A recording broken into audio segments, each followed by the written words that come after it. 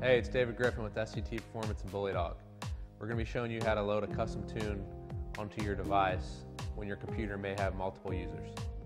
Alright, with Device Updater open and your tuning device plugged into your computer, we're going to show you how to load a custom tune file when you may have multiple users on your computer.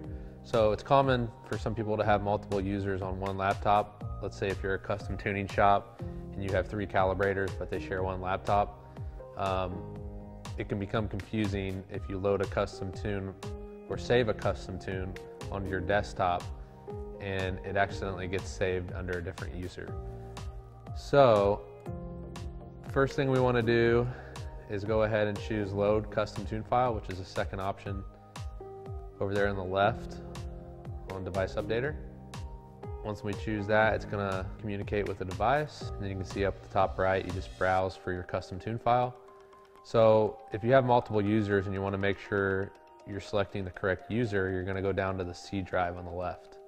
Then choose Users, and then I saved the file under my name, which is david.griffin, my account, and I saved it under a folder named Custom Tune.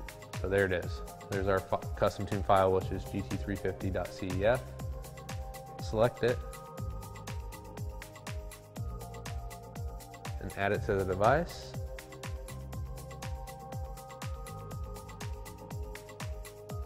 And then we'll choose Program. And then it's going to go through the process of loading a custom tune.